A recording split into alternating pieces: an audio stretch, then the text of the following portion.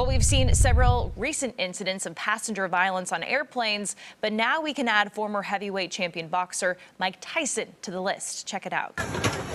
Hey. All right, so that's where Tyson was caught on camera appearing to repeatedly punch a man while on a plane heading out from San Francisco. This happened on Wednesday night.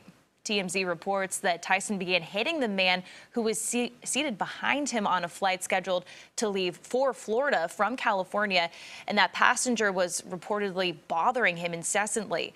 That man apparently was incredibly intoxicated. Video taken afterwards appeared to show that man with blood on his temple.